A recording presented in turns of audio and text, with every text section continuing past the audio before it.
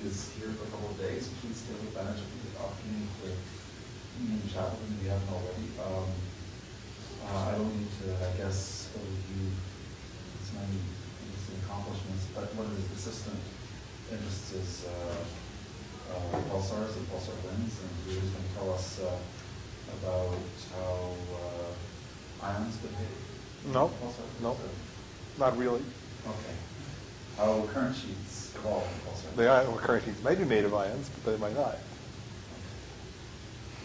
I should start with this one. Okay. Please. Thank you, Chris. As Chris says, this is a persistent interest.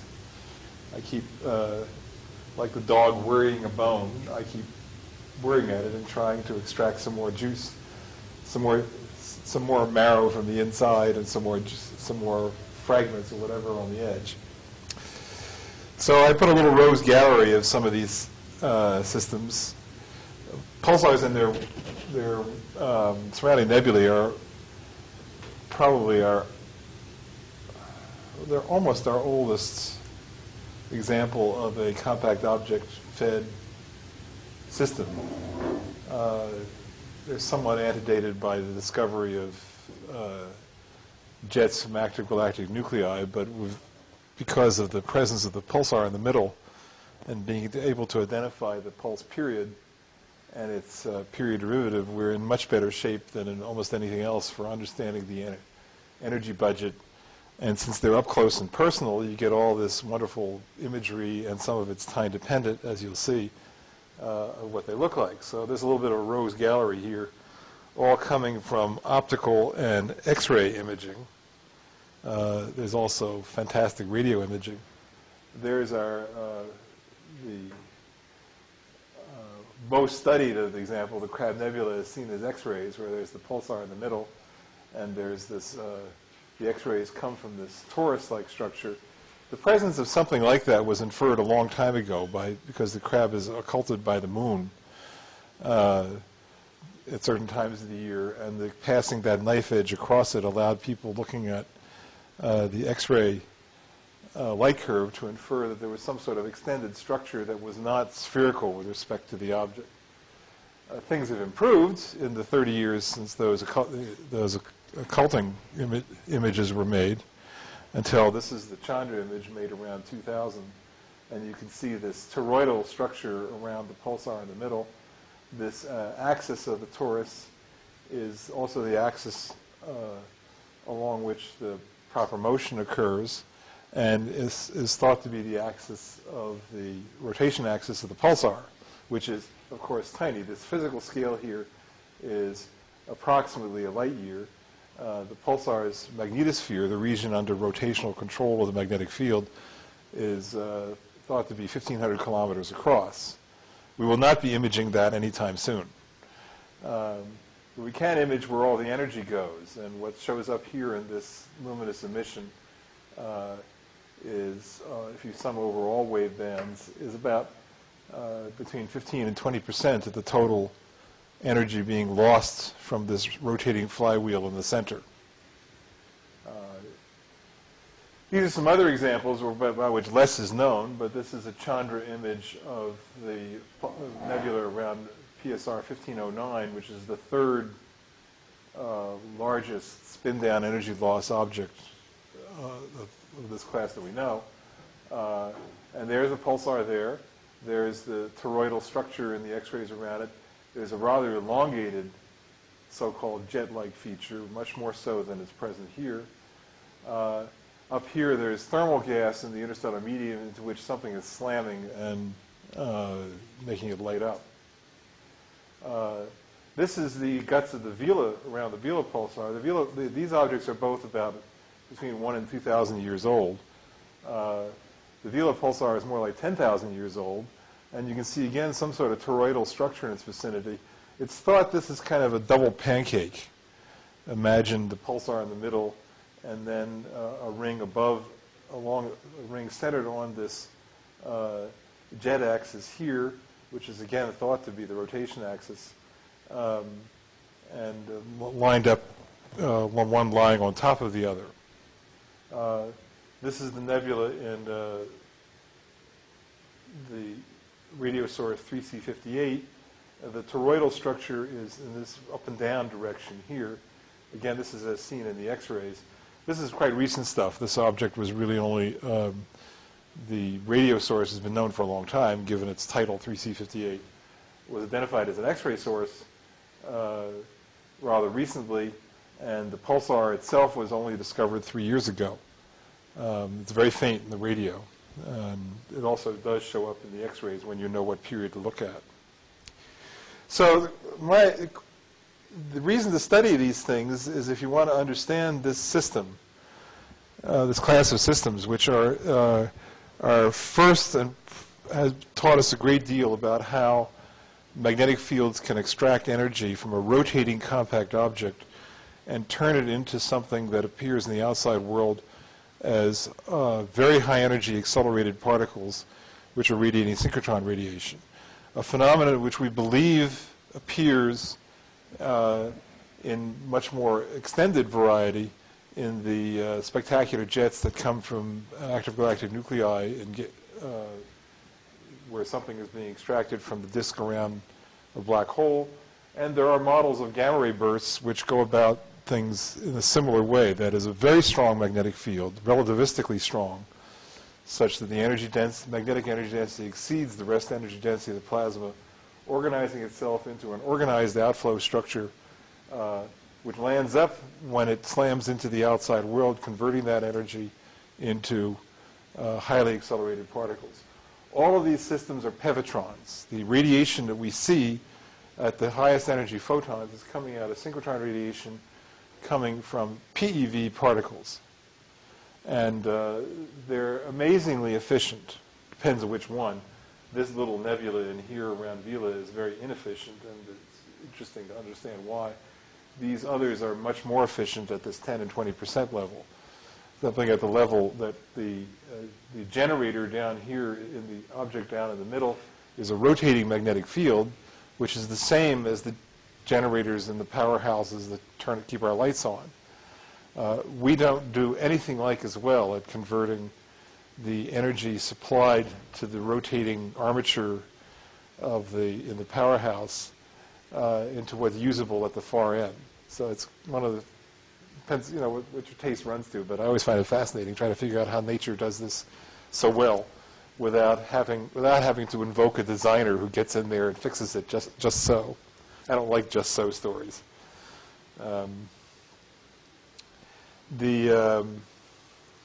So consider this as an archetype, these systems as small-scale archetypes of AGN.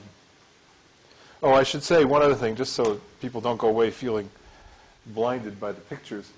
These jet-like features, they're there, they're collimated, but they're not thought to be jets formed by the neutron star itself. No one's figured out how to make the neutron star do it directly. What we think happens, and I'll show some pictures from the reigning theory at the moment, is that the stuff goes out into a surrounding medium which inertially confines it, and in going splash in the medium, the wound-up magnetic field is then able to exert, once the stuff stops moving relativistically and is contained in this bag, the bag has toroidal magnetic field in it, and toroidal magnetic field, like the hoops on a barrel, provide tension stress which push stuff in, and it's thought that that crowds stuff in on the axis, and then the tube of toothpaste phenomenon makes the stuff squirt out in a polar direction. And that's a quite successful macroscopic model for what's going on. So let me say a little bit about the physics of the underlying critter.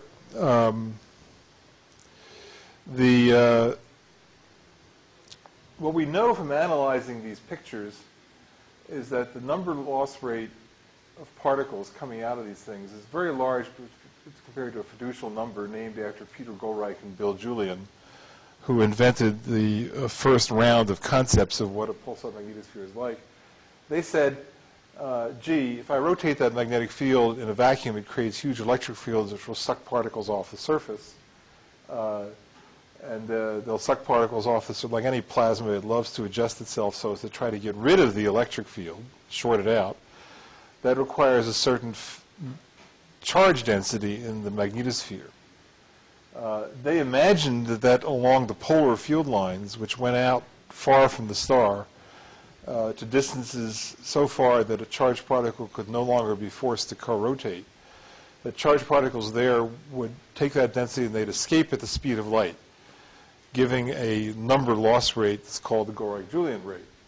And that is this number right here. It's C times the electric potential of the system. I'm rotating a magnetic field, so I get, like any dynamo, I get an electric voltage. Divide by E, I will get then, will go from a current flow, C times phi. Divide by E gives me a charged particle flow, which for our favorite example, the Crab pulsar, is around 10 to the 34 particles per second. It's, you know, in terms of mass loss, it's tiny. And this is just to give you an idea of the scale that's going on here. This voltage, which turns out to be the square root of the total spin-down energy loss rate that's due to exerting electromagnetic torques on the star. Take that energy loss rate, divide by C, take its square root, that gives you a voltage. And I converted, since I like to work in CGS, this should have been around 10 to the 14 stat volts per centimeter. But I never think like, I don't think like that. They use the MKS, so it's around, Crab pulsar is 410 to the 16 volts, so it's a very good Pevotron, at least in potential. And this conclusion depends on a little bit of modeling applied to the known observations to measure P dot and period, which for the Crab are these numbers right here.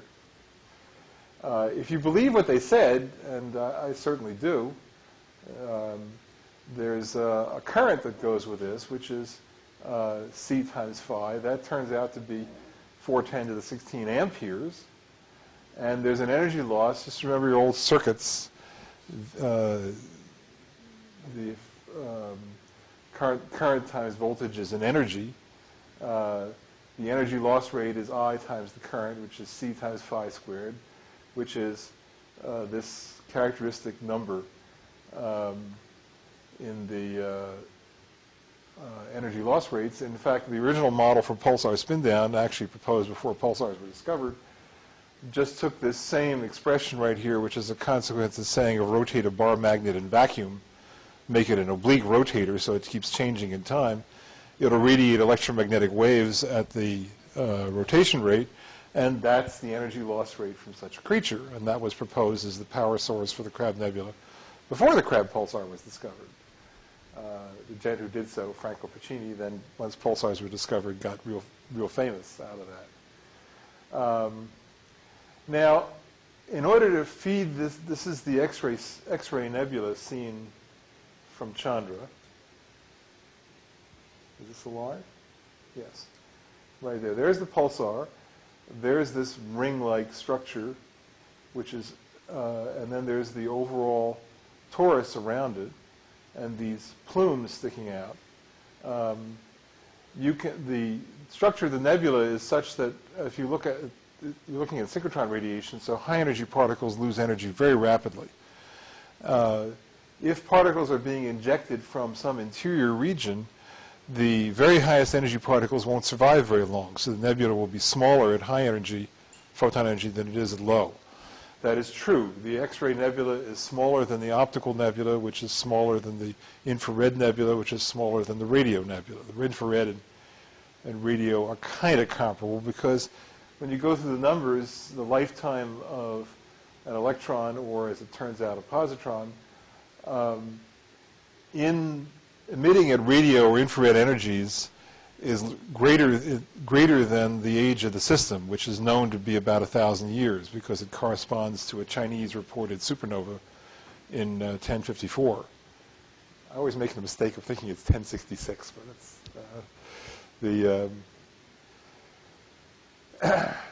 so, and you go through the lifetime of the particles making X-rays is very short, sort of like 50 years, and so you have to resupply them.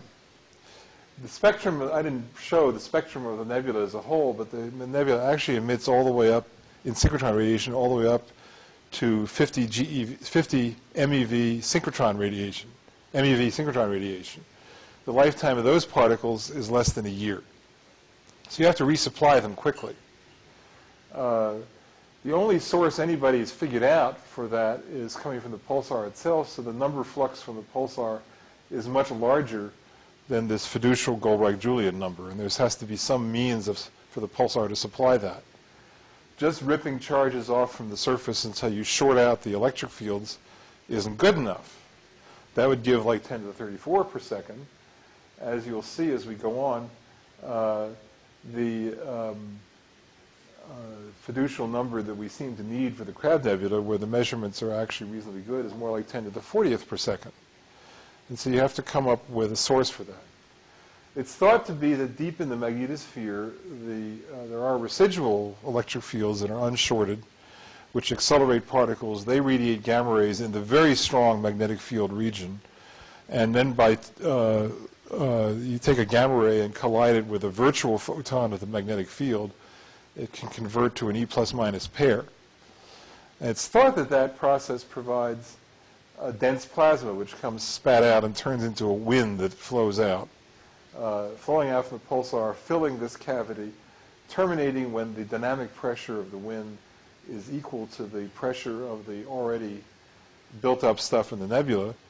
And indeed, this distance here between the pulsar and this ring is about what you expect.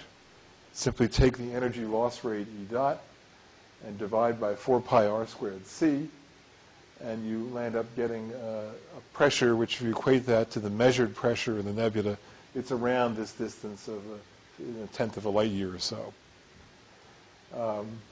Now, one of the things that's happened in the past decade is, as we've been doing high-resolution observations, we are able to see time variability. It's another nice feature of this system.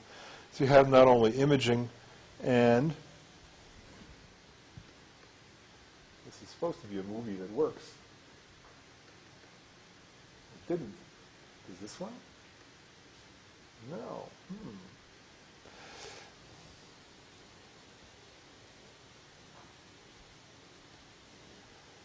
Well, I'm not going to take the time to do that because it's not the center of what I want to do. But what you find is this system is radiating, is varying in time.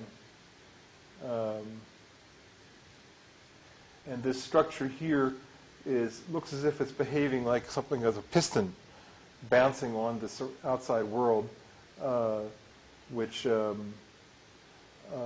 compressing it and sending macroscopic waves propagating outwards.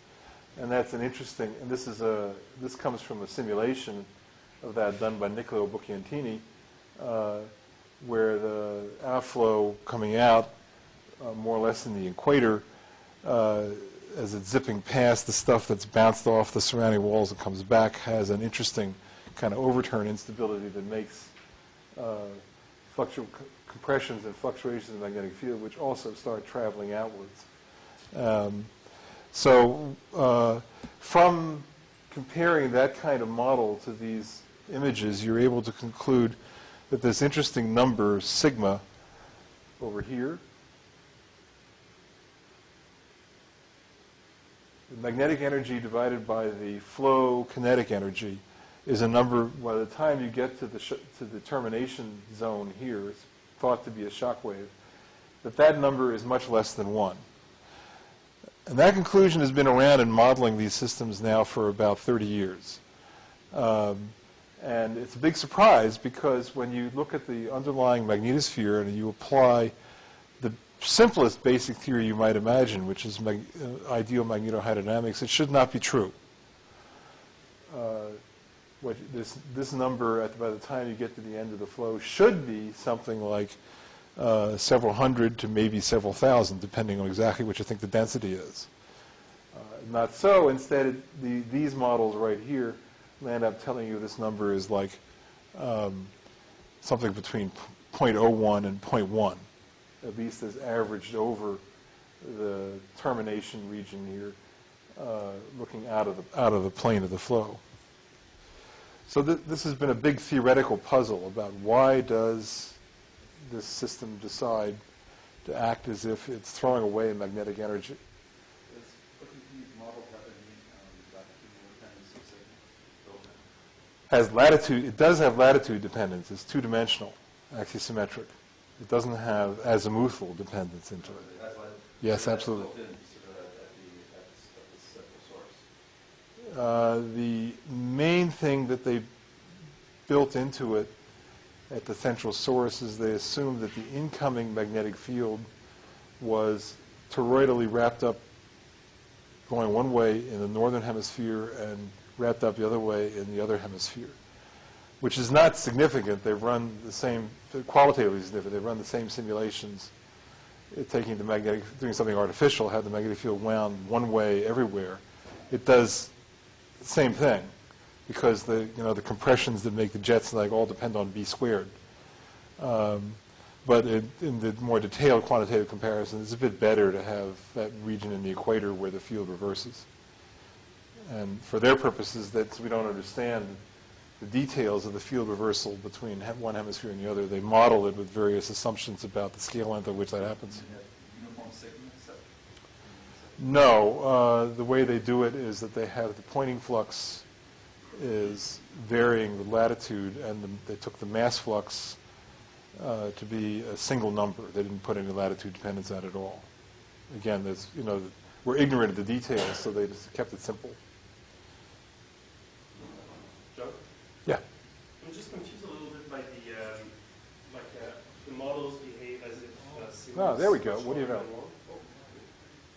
Yeah. The left is the facts. The right is an MHD simulation. So, is it in order to reproduce the data, you need to sort of plug in parameters like small sigmas, or that's what you sort of derive from the model, or? The fact that sigma is small is an inference from getting a model to replicate this kind of behavior.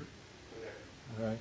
If you do it with high sigma, that it's a Poynting flux, the equivalent of a Poynting flux dominated jet, a Poynting flux dominated wind, you can't make the thing stop, okay, without doing something. I once had a long discussion with Chris about what you could do is that the toroidal magnetic field is unstable and makes the magnetic field all cellular and behave like a gas of gamma equals 4/3.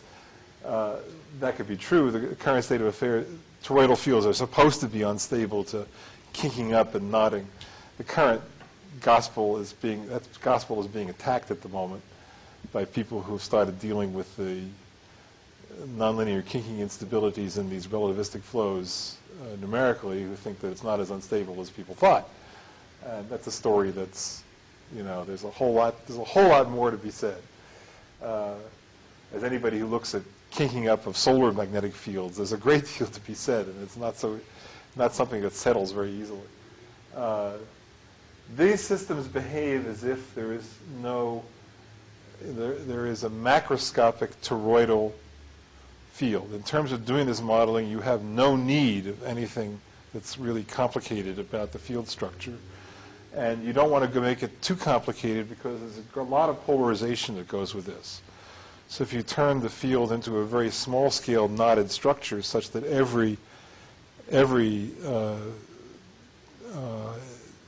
pixel of the telescope is seeing a lot of different cells of magnetic field along the line of sight, it would be hard to sustain the polarization that you see. So there's a lot of room in this of how messy you go. But, okay, so that help? Yeah. So sigma numbers come out of applying these kinds of models, and you do one-dimensional models, you want the whole thing to slow down and not be expanding any faster than the nebula. It was expanding at c. It's expanding, when it gets out of the nebula, it's expanding at 1,000 kilometers a second. You infer that sigma has then to be something like v over c. And you do that. Doing it in multi-dimensions, sigma is increased by about an order of magnitude over what those one-dimensional models said, maybe a factor of 5, because they allow more for storing energy in stuff that's circulating around in the interior. But it's not qualitatively different. You can't stuff something that's flowing out relativistically into a closed box that's moving non-relativistically without doing something. You probably mentioned this, but which time scale is this variation? So this all here is, I didn't mention it, thank you. This all happens, the length of the set of observations that led to the movie on the left was 8 months. And the fact it's repeating is because the movie is folded. There is an experiment that was supposedly done, and it's in Koji Mori's computer, of 16 months to try to see what the periodicity really is. And he got sucked off into working on Suzaku and hasn't kept at it. This is not the world's most popular subject, and his job and his rewards are not coming from getting that stuff out, so nobody's managed to extract it from him. He showed me a little bit of what the results look like, and the periodicity is looks, 18 months, 16 months isn't long enough either, but it's consistent with a periodicity of around 6 months. And what is this artifact which is sort of moving up and down as right? That thing bouncing back and forth, that's some artifact in the telescope. And there's also a lot of small scale. Yes, yes, yes. If you look at this, it's not strictly axisymmetric, it's nodding, and the knots are changing and moving. And then you can see these outgoing waves that I mentioned here. So this thing is behaving as if it's like a bellows pumping. The geometry of its toroidal magnetic field is what's being pumped out here is magnetosonic waves into the surrounding medium. The nodding is not understood. If you ask me to speculate of the many projects I have on various back burners of ever larger stoves, it's the most obvious thing you would think of as, in this context, is something known as a mirror instability. That is, particles coming in, hitting this toroidal magnetic field. They hit it, and they start out by gyrating more or less in a plane perpendicular to the magnetic field. That's a particle configuration very similar to the old magnetic confinement mirror machines, which are unstable to anisotropy instability, which causes a flux tube to form up into clumps. Okay? And that's, you're sort of seeing there, that's not an utterly unreasonable supposition to pursue. To the best of my knowledge, nobody, including me, has actually pursued that quantitatively, and not an issue that seems to have much effect on the overall energy flow. And if you don't understand the zeroth order stuff, worrying about the higher order stuff seems a little you can do it, and it's fun, but other things tend to attract attention. So, what frequencies must the radiation energy box coming out? In the Crab Nebula, it's synchrotron radiation up to about 30 MeV, where the synchrotron spectrum is dying off rapidly. That takes PeV particles to do that. So it is 30 MeV where most of the energy is going out. The spectrum is flat enough that it's kind of like equal energy per decade once you get above, through the optical and above. So a lot of the energy comes out there, but not all.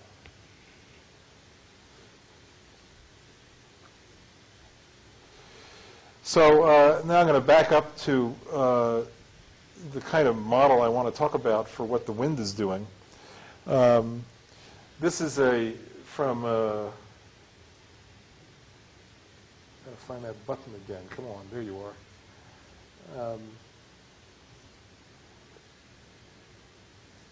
There we go. This is from an axisymmetric simulation of the magnetosphere done in MHD using the force-free approximation. This is from Spitkovsky's version of it. There's now either 4 or 5 groups that have done this, and they all agree. What the magnetosphere looks like in MHD, remember this high flux of pairs is much denser than this Gorai-Julian density. So the first thing you would say about it is the magnetosphere has figured out how to short out all components of electric field parallel to B. That puts you in a condition where you can start doing MHD, magnetohydrodynamics, in its relativistic form. That's what people have done. It took, between Goldreich's original suggestion of this in 1969 and the successful accomplishment of calculating a model like this in the force-free approximation, it took 30 years. Because the whole problem, this is just a lesson, and consistent with modern astrophysics, the whole problem became a plaything of applied mathematicians. For the aligned rotator, you can write down if you have the right taste, a pretty looking nonlinear partial differential equation with an unknown function in it. And people would try solving this by supposing forms the unknown function of the magnetic flux. And a couple cases it could be done for the pure monopole with no closed field lines. and for something that was completely closed and no outflow, so all the currents are toroidal. But for the flow system with its free surface of defining where the last closed field line is, it really evaded any attempt to do anything. So finally, at the end of the 90s, Ioannis Kontopoulos put together a relaxation scheme on the computer and succeeded in producing a solution that looks like this. His is cruder than this, and things have gotten better in the course of time. There's the closed field lines there. There's a dipole in the middle. The line rotator of the dipole is up there. It's parallel to the rotation axis. There's a separatrix that separates closed field lines from open. There's the last closed field line, which is thought to be the last closed field line touches this surface called the light cylinder, right, which is at 1.0 on the scale. That's the radius at which a particle stuck to a field line and co-rotating would be going at exactly the speed of light, which of course no real particle can do, but it sets a boundary to where you can have co-rotating plasma. So in here it's all co-rotating stuff. The force-free approximation is based on the idea the energy density in fields is huge compared to the plasma energy densities, so you neglect all the inertias, the pressures, and all of that, and it's a purely electromagnetic object. There's a current sheet that reads from the equator. Out here, there's this magnetic field structure has in it a radial current, which for the topology I've drawn with the magnetic moment parallel to the rotation axis, the radial current corresponds to electrons leaving. There's a balancing current. It's an open circuited system. There's a balancing current, which is positive current. In principle, it could be electrons coming back from somewhere else, but coming back from too far away is a little hard dynamically because there's a great deal of Poynting flux here, and to drop a particle into it, it's pretty hard to make it just swim upstream perfectly happily. So I imagine the system is representing a classic open-circuited dynamo. There's electrons leaving here. There's ions leaving. There's positive charge leaving there. There's Earth way out here. And the currents finally close out in the Earth system. And you look at Goldreich's original paper, he drew a little toy picture like that. This picture is consistent with that. This is focusing in from this simulation of what the structure is near this last closed field line at the critical point where it goes into this current here. And what you see here is field lines that are closed there, field lines that are open here. In the actual simulation, because there's numerical resistivity, this Y point is bouncing around all the time. The dissipation causes it to become locally dynamic, which will surprise no one. And this is a different simulation that I worked with Niccolo Bucchiantini on. It's a relativistic MHD simulation with inertia included. And the current sheet here became unstable and turned into a whole bunch of plasmoids. There are bunches of hot plasma that emerge from this region here and travel out along the current sheet at velocities almost the speed of light.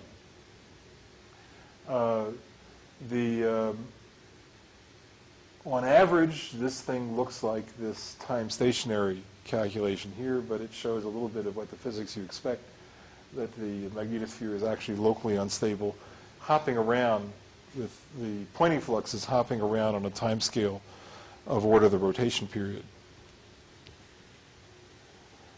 The main point I want to get across, though, here is that you have converging out of here in this current sheet region.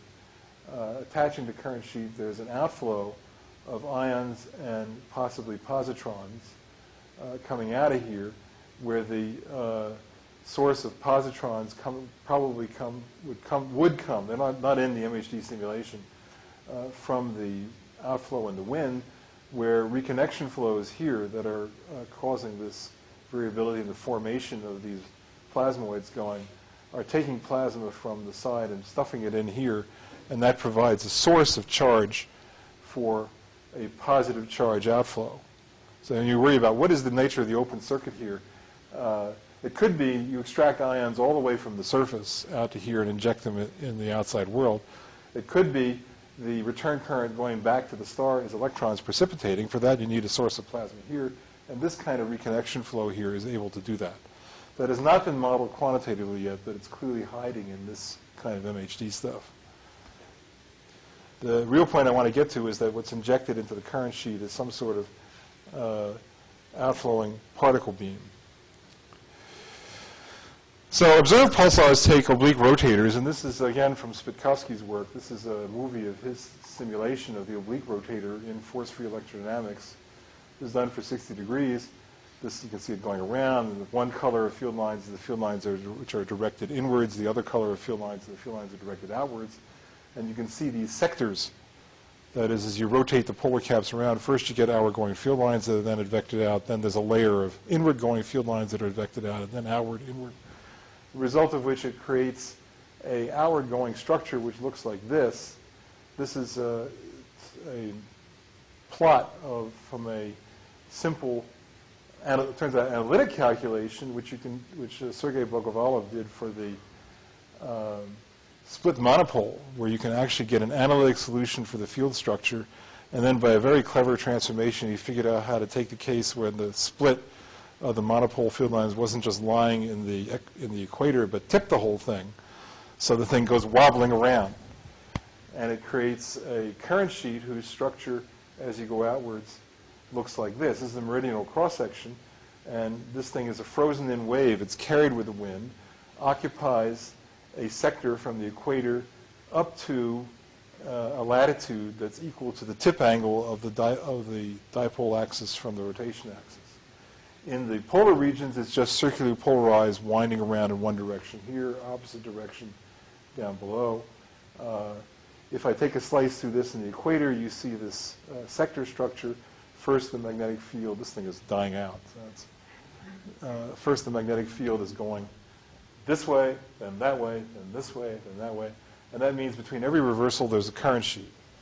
People have realized that for a long time, just thinking about the equator. This gives you an idea of the global topology. It goes up, winds down, comes up, down, and it's this frozen-in, it's a wave, but it's a frozen-in wave. It's traveling with the same velocity as the overall wind, which is carrying this whole magnetic structure.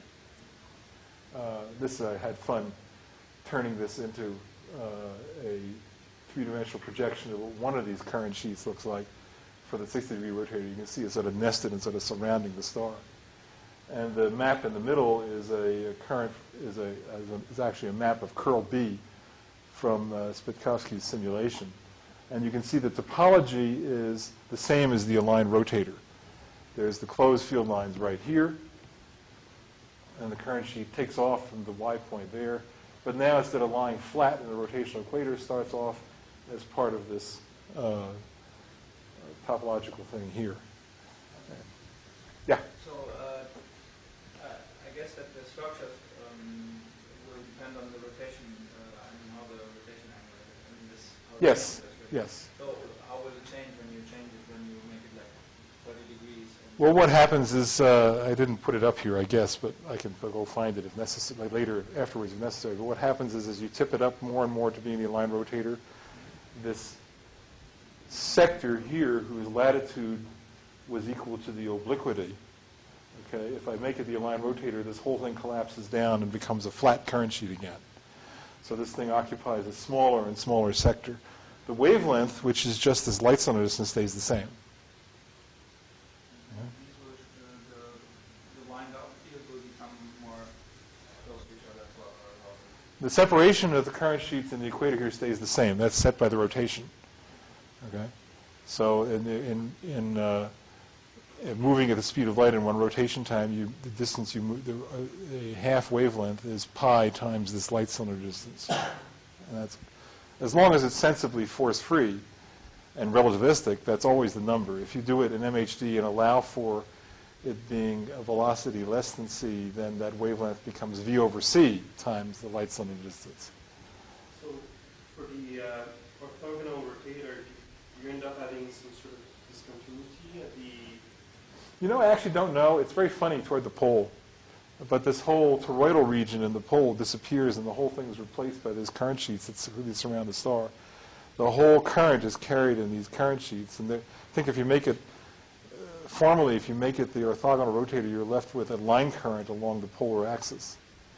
So you've got to balance the current somehow. So but I actually don't know. It's a good question. So remember, our object of the exercise is to understand why we got low sigma. So one idea that's been around since near the beginning of study of pulsars, this is first mentioned by Kurt Michael, that the oblique rotator should have this wound-up current sheet structure. Anybody who's paid any attention at all to magnetospheres, space plasmas, whatever you say, or solar plasma, you say the word current sheet and you think dissipation. The dissipation word that's most commonly mentioned in the astrophysics literature is reconnection. But that's only one example of reconnection, a particular kind of flow that depends on dissipation, which reorganizes the topology of the magnetic field, and by so doing makes it more possible for the field to dissipate by various interesting routes. So this little picture on the left comes from Ferd Carneades' paper in 1990 on this topic, where he made a rather more specific quantitative model of the dissipation. That is, there's the slice through the current sheet, there's the helical wind in the poles, there's the toroidal wind, toroidal field in the equator with the current sheets there, and forming these so-called stripes of magnetic field. And you should realize that in this stripe wind region, the whole magnetic field that's in here is supported by these current sheets that are going back and forth through there. Okay, so if I dissipate this current sheet here, I'll be dissipating this component of the magnetic field. If you do it at a rate where there's time to have the dissipation to go to completion, the implication is that this toroidal thing, this field would disappear, and this helical wind would expand and fill this all out so the thing lands up far enough away looking like the aligned rotator. Okay, so one class of models for what's feeding the Crab Nebula and other such nebulae is the magnetic field of the aligned rotator by the time you're far away. Not everybody believes that, because in the underlying question, is there time to do all that? That depends on the dissipation rate, which actually depends on something we can measure. Whether there's time or not depends on something we can measure, which is the mass loading of the system. So now I apologize, I'm a little old-fashioned here. Part of this talk is given an old-fashioned way with slides that have words and formulas on them. The proportion of movies and pictures to words is unusually low. I'm not usually going to apologize. It's okay. You know, it's possible to think this way as well as with moving pictures. But someday when I'm done working on this, I'll probably have more pictures. But not everything is covered with pictures yet. So there's an important point that it took me a long time to realize, that you have a causality limit on this. If you want to play this kind of scenario, you want the field to dissipate. You're zipping along at the speed of light with a Lorentz factor gamma wind. Okay? And you're going to collide with the outside world when the dynamic pressure of this wind is equal to the pressure of whatever is out there on the outside. In some of these nebulae, we can measure that pressure, so we know where it should be. And every time we can measure the pressure on the outside and the energy loss on the inside, what seems to have been the wind lights up and starts shining and hitting a dissipation surface at the end, which is where you would expect a shock to form as a result of a supersonic wind or superalfanic wind colliding with its surroundings. Works every time. So it doesn't have to be a shock wave that does it, but that's the simplest and most plausible thing. The story we'd like, at least I would like to be true, is that as the sheets are expanding in the wind frame, dissipation causes them to get thicker. So let me go back one. Right here they're drawn as infinitesimally thin, but the idea that Carneades pursued in particular, and that I, being an old fusty conservative, think is certainly worth pursuing and is probably right, is that dissipation sets in. You put a resistor in the circuit, it makes the sheets thicker. You keep on dissipating and they expand. The plasma in the sheet is heated and provides pressure support in the magnetic field that's crushing in from each side. And as the dissipation occurs, the magnetic field is going into the sheets are expanding, eating the magnetic field, until finally that magnetic field in these stripes is gone. So to do that, you can't have those things expand faster than the speed of light. So you have to have time in the flow frame for all this to happen. So this little calculation is that the sheets are separated by half the overall wavelength, which is pi times the light cylinder distance times gamma of the wind. This is the wavelength as seen in the proper frame of the flow, which I'll call the wave frame. So if I'm sitting in the lab, this wave structure is zipping past me. The field is oscillating back and forth at the rotation period of the pulsar. But being an MHD flow, I can transform to the frame where the oscillating wave field is at rest. There's no longer any electric field. And in that frame, lengths are all lengthened out. So I get this factor of gamma from my length scale there.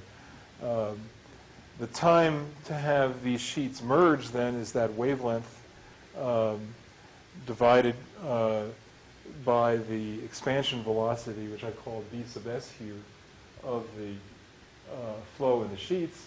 And now I want to know, compare how much time it takes for this merger to occur to what is happening, the time I have available back in the lab frame, which is the distance, the time I have available is the distance to propagate till I slam into the end. So that's another factor of gamma wind times the proper wavelength divided by the expansion velocity of the sheet. So I get gamma squared times the light cylinder distance divided by the expansion velocity of the sheet. The flow time to the termination shock in a nebula frame is simply that radius divided by c. In the case of the Crab Nebula, that radius is like 10 to the 9th light cylinder radii. That's just a measured number. And you can have this model work only if the time for the sheets to expand and merge is less than the time to flow to the end, which leads to saying gamma wind has to be less than a few 10 to the 4th. Now, I bet you nobody in this room has really read the literature on this stuff, but if you ever do, you will find it's replete with what was said in the first successful model of what the nebula looks like in a one-dimensional modeling of MHD structure of the nebula, which said gamma was 10 to the 6th. So you get up and say this to the observers, and they're just shocked. How can you say that? But that's what you need if you're going to do this. And there's other arguments as to why this should be so.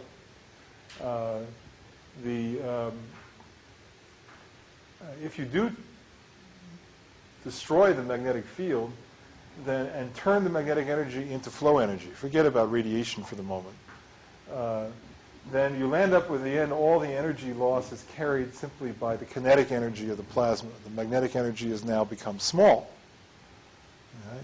Because we've had magnetic dissipation turn it into kinetic energy.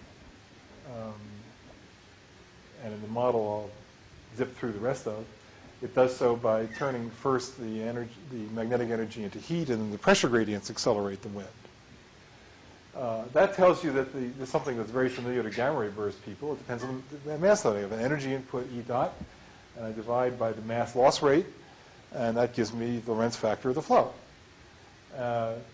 If you take the mass loss rate number of pairs, electron positron pairs per second that you infer must be there using the radio astronomy of these nebulae, not focusing on the X-rays, then the inference from that is that you have a number loss rate that's at least 10 to the 40th and probably more like 10 to the 41 per second.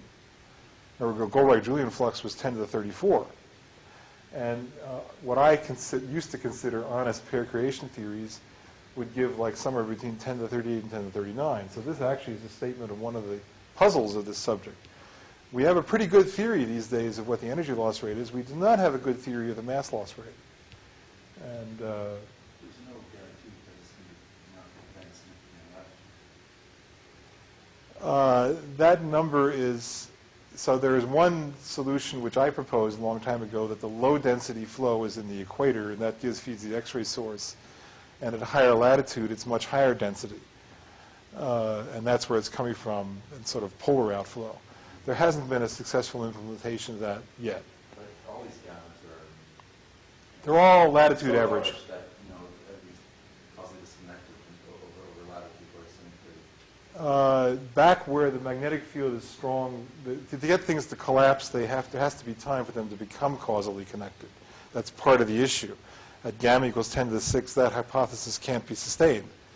You can't expand sideways fast enough to ever have it occur. At gamma of 10 to the 4, unless that's okay. You can do it in principle.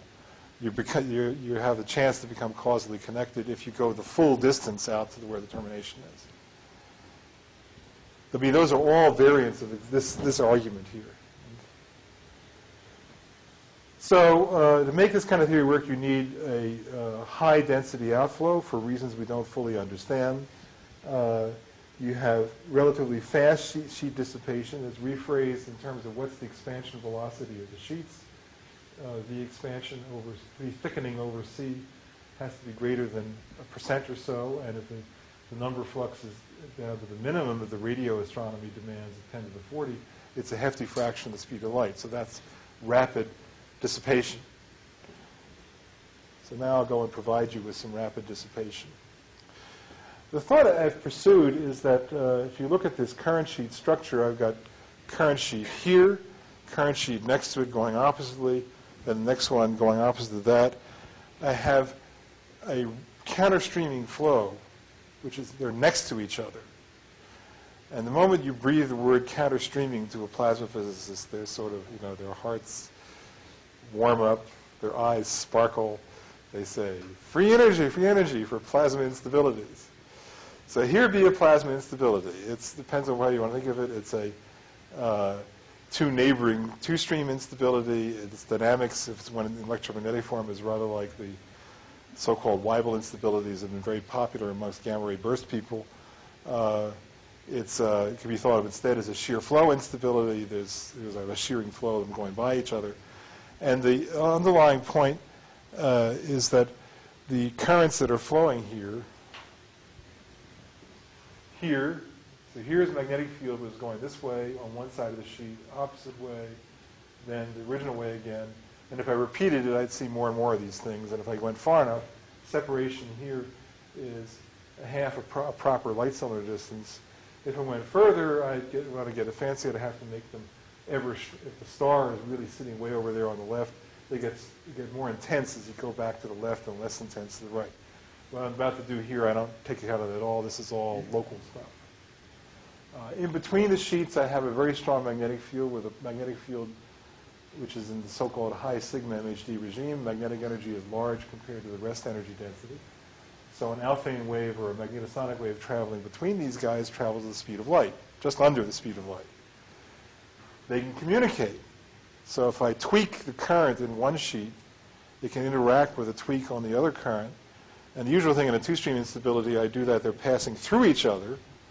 And so the tweak here, the forces due to one charge density or current density tweak exert accelerating and decelerating forces on the opposite stream, which reinforce the tweaks and make the fields go stronger.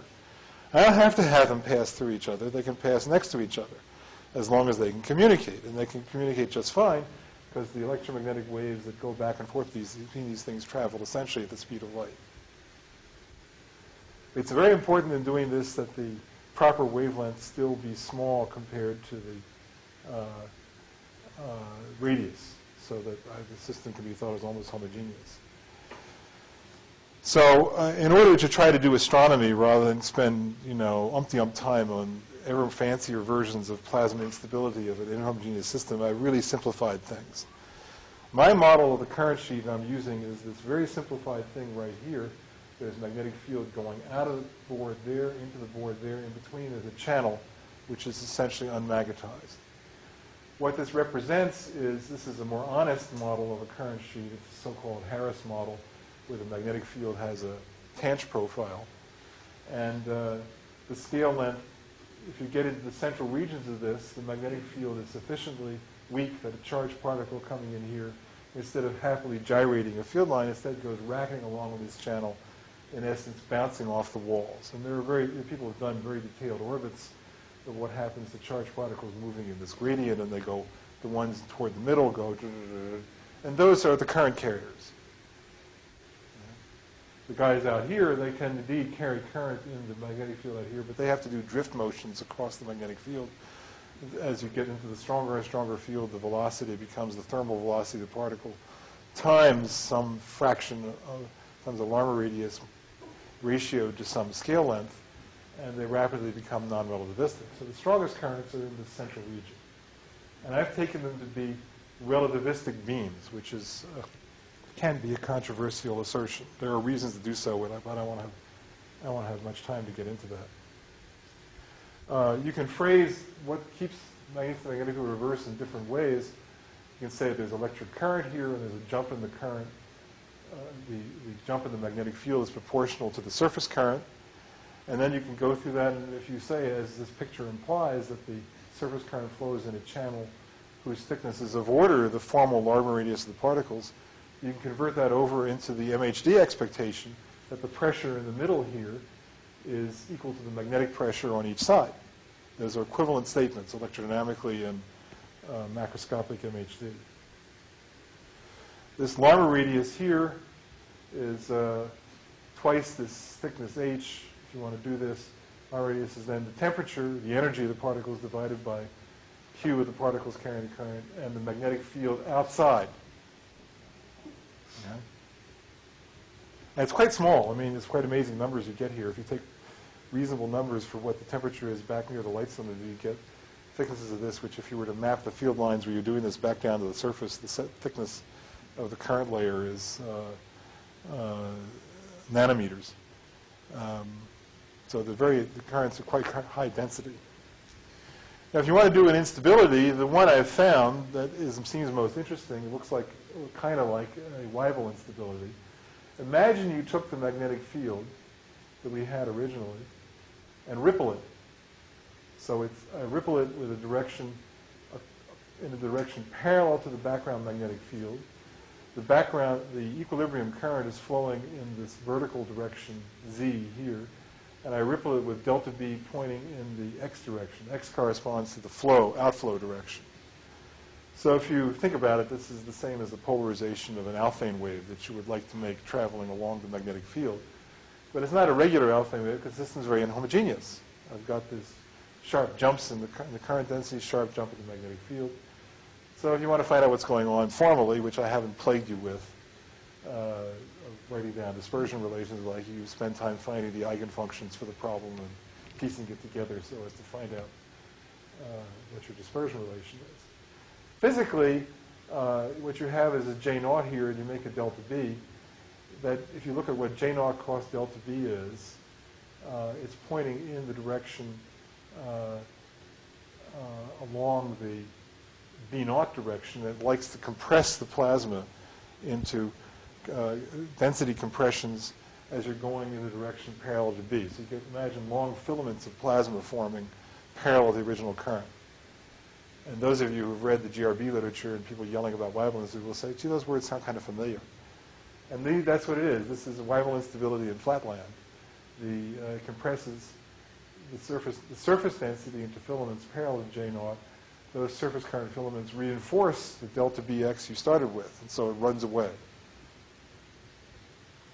And one can produce a dispersion linearized growth theory of this, where the typical growth rate looks like this animal I wrote down on the left, of which the only thing you should notice is that since I modeled the sheets as infinitely thin here, it claims that the growth rate will indefinitely increase with increasing k, a shorter and shorter wavelength. That's an artifact of not taking explicitly the internal structure of the sheet into account, which can be done, but it leads to quite a bit more elaborate kinds of stuff.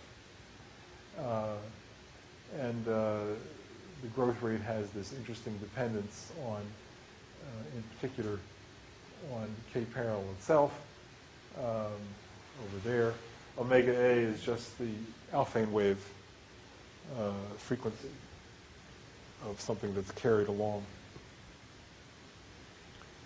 Sorry, using the relativistic Alfvén velocity, which is important to do. If you don't use relativistic Alfvén velocity, you'll get speeds greater than c, which is not very helpful. Where I think this goes, if I had, in the course of time, I will finally get done a PIC simulation, and there will be lots of pretty pictures of current filaments forming and doing all that, is you get sustained Weibull turbulence. The current has to flow, and so you're getting fluctuations to the magnetic field, which like to scatter the particles. Remember, I created a delta B, which was orthogonal to the current flow. So once I make delta B big enough, a charged particle coming by in the current is scattered, and now I've inserted a resistor in the circuit. Okay? which is what I was looking for. I want to find some dissipation. I need some resistivity. So this is an anomalous resistivity model, and I did it the simplest way. There are fancier things you could do. Once you make the anomalous resistivity, you can get reconnection to occur. I made it simpler than that. I simply said I put a resistor in the circuit, it gets heat, and the sheet simply expands. What's the characteristic resistivity? Well, if you look at the scattering of a charged particle from these fluctuations, the scattering rate looks like the cyclotron frequency, relativistic cyclotron frequency in the perturbed fields times some sort of autocorrelation time.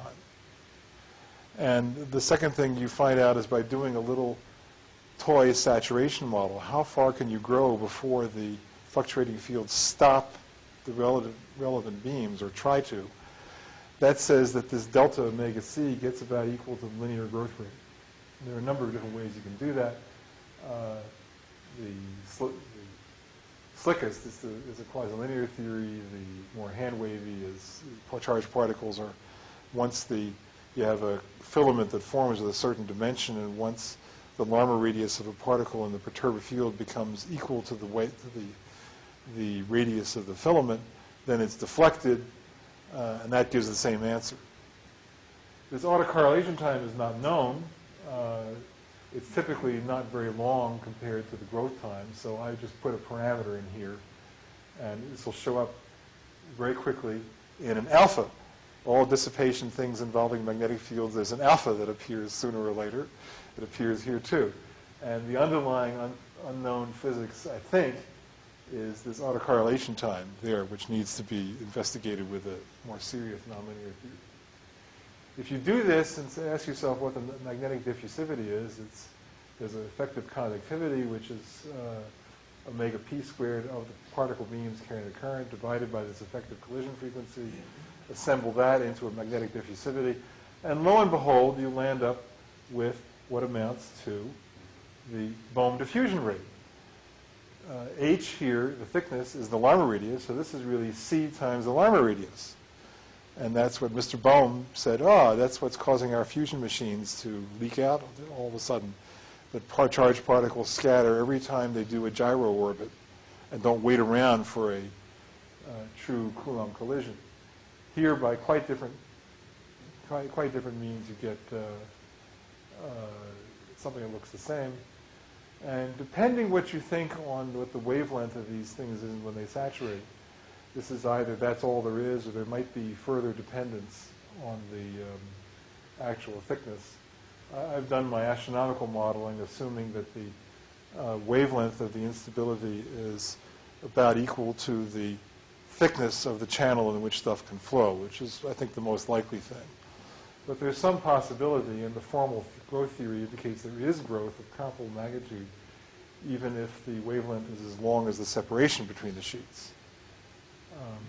And that will take some more refined analysis. Alpha here is this combination like that, and you just take it as being a number of order unity, which everybody always says. Okay.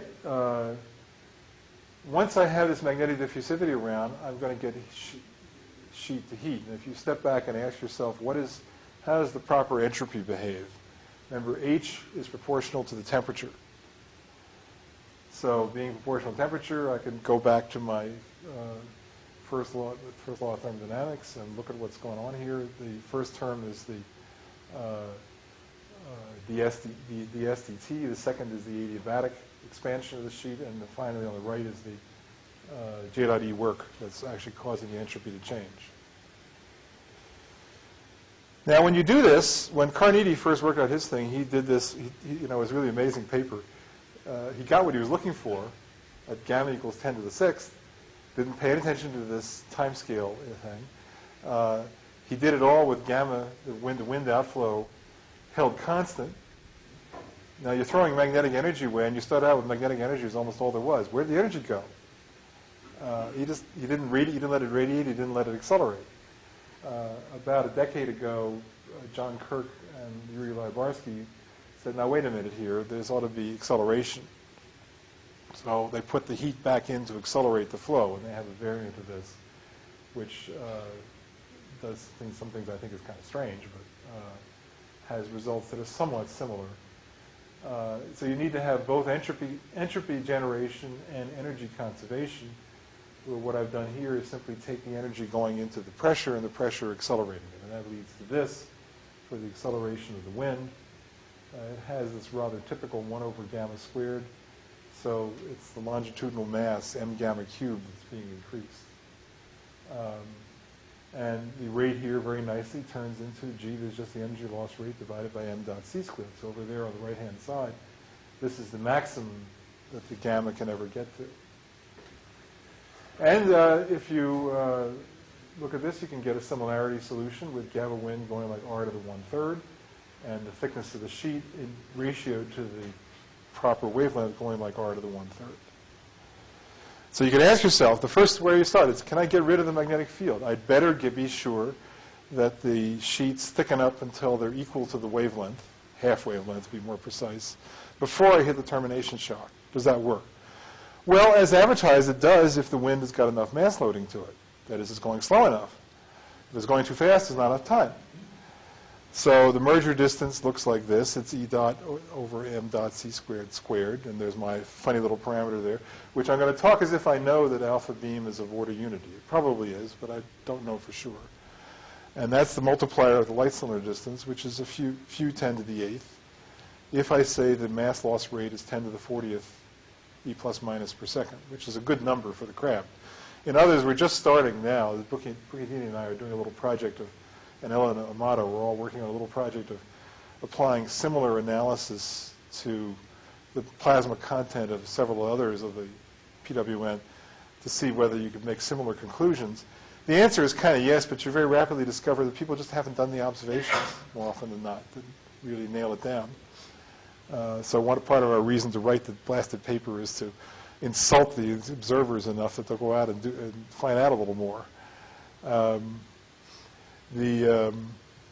that could be less than R shock if you have mass loss rates above 10 to the 40th particles per second.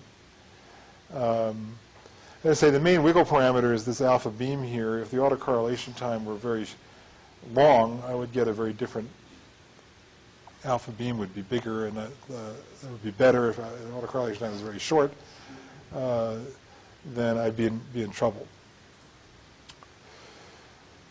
Okay, we think at the moment that this 10 to the 40th per second or more really is needed for feeding the crab, so that's good. Now this is all fine. This is typical astrophysics theory. We know something. I'm giving you a just so story as to why it is. However, it is, I've always thought in working on this stuff and reading other people's stuff on it, that saying I converted all of my energy into kinetic energy and kept everything just as dark as it was in the first place, little bananas. I mean, you must get radiation. So here's a quick story about radiation, and then I'll quit. I've gone on too long already.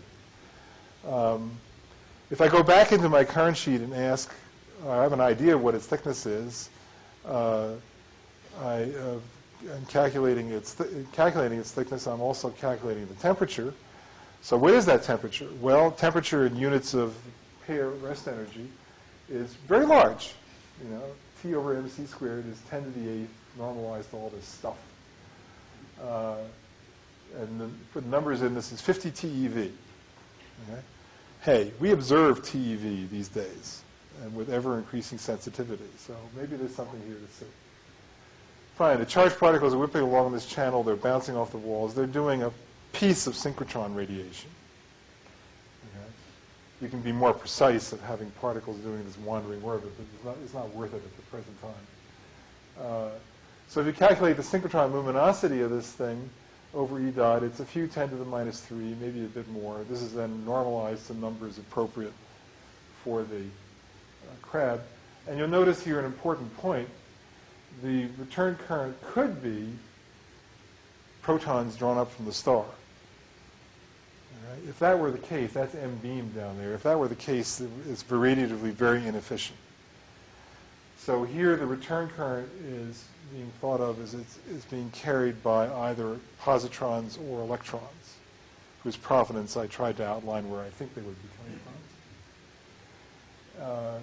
you go through a little toy calculation of the synchrotron spectrum. What happens is that if you treat it really as thermal synchrotron, then there's a characteristic frequency you're radiating at, and that's kind of where the energy is all coming out. Characteristic of each radius. So you add up all of these shells of stuff and do it without any time resolution, and you see the spectrum, which turns out to be dead flat in ergs. This is ergs per hertz. In terms of, since we're going to land up talking about high energy photon detection, you want a number per hertz, and that's energy to the minus 1. It's a very flat spectrum. It's probably optically thin, and maybe the very highest energy, there might be some photon-photon absorption. But that depends on what the target photons is, we don't have a good handle on. And the spectrum extends all the way down to the merger radius, which is optical UV, and that certainly would be unpulsed. Now, the steady luminosity calculated here is not consistent with the observed TeV spectrum of the Crab Nebula, which is more like energy to the minus, in terms of photons per hertz is energy to the minus 2.5, 1.5 powers steeper. But this is too faint. You can't see that against the steady bright source. Even though it's probably pulsed. So, is it pulsed? Probably is, it could be pulsed. That's, I think, is a lot more precise. Where do you get pulse from? Well, you fix your mind on a given photon energy. According to this very simple spectrum, a given photon energy is radiated in one radius. When a sheet crosses that radius, that's where its characteristic emission frequency will be, and that's where it will emit that spectrum. Okay? And then one rotation period later, another sheet comes by, and another sheet comes by. So if the radiation really is in the form of these sheets, it'll come in being pulsed. Now, that's a little oversimplified. Number one, the spectrum is not monochromatic. It has a width, and thermal synchrotron has a width that's comparable to the frequency you're radiating at. So it's spread out some. To the observer, then, the sheet will radiate at time, the thickness of the radiation thickness of that thing. But what you see it is in retarded time, so it's gamma squared shorter than the proper time at which it emits. If that radiative time is less than the rotation period, the sheet stays in phase with its emitter during the whole time the emitter is on, and it does appear to you as a pulse. If instead the sheet stays in phase with its emitter too long, it's too spread, and it overlaps the next one. So the condition for that is that this radiation time be small compared to the rotation period, and that means gamma can't be too low, R can't be too big, which means that the pulse radiation, if it's there, comes from the inner wind. By the time you get out to distances of order, the optical emission region in this kind of model, you violate this condition, and it won't be pulsed. Yeah, it takes too long to radiate. So now this is very sloppy. Is it even when they're overlapping some? Is it still modulated? People can do quite high sensitivity observations of this kind of thing. They know what period they're looking for. So that's going to take quite a bit more work. But loosely speaking, the inner wind could well radiate pulse TeV and GeV, and it's unlikely to radiate pulsed optical. Yeah, Fermi's having a hard time with these guys because it's faint and their detection area is not very large. It's actually easier in the TeV because they're big telescopes. And you know a period that you're folding against, and you don't think the system is changing. You just keep looking. But the answer to that is yes. It's really more prediction for CTA, the next generation TeV experiment. There are upper limits from Hess on both the Crab and others in pulse TeV emission. Well, they're doing that for the Crab and Vela. They're kind of monitoring reference sources, and that can eventually be stacked. And I have a different project that I'm kind of in bed with them about that requires monitoring, and this is another one.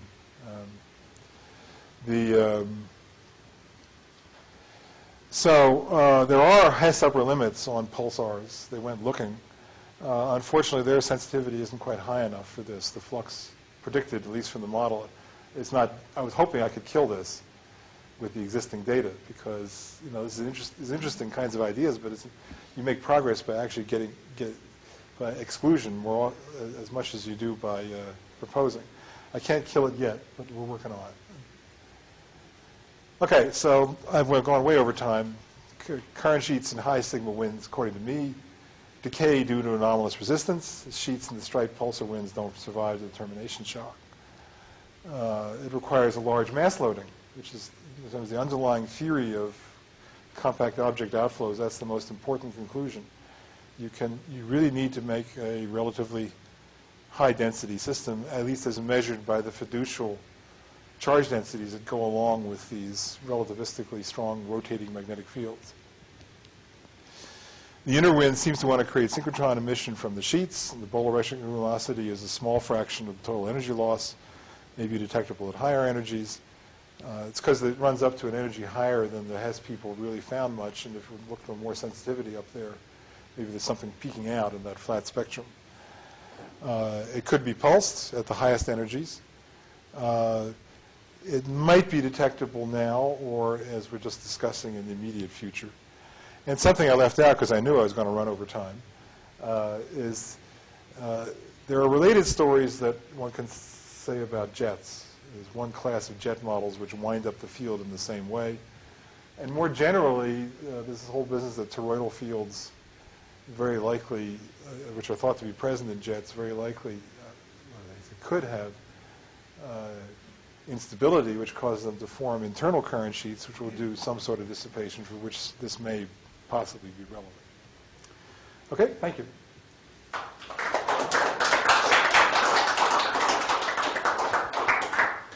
Now I can get out from behind the podium. So the current filamentation in one sheet creates a variable magnetic field, and that interacts with the other sheet to reinforce the filamentation. And I can think of that propagation magnetic field as a hydromagnetic stress, or as a vacuum magnetic. The modes in question of actually in the sheet, the stuff that's coupling the sheets together is a hydromagnetic perturbation. The structure of what's actually in the sheet is instead, here in this theory, it appears as surface density fluctuations. That's very similar to the electromagnetic disturbances that are in a typical Weibull instability, which are semi-static, non-propagating magnetic fields. They change in time, but they don't go anywhere because the electric field is small compared to the magnetic field. That's true even with a relativistic Weibull instability. So these behave like that. It's a coupling between that hydromagnetic wave between the sheets and the surface modes of the sheet itself.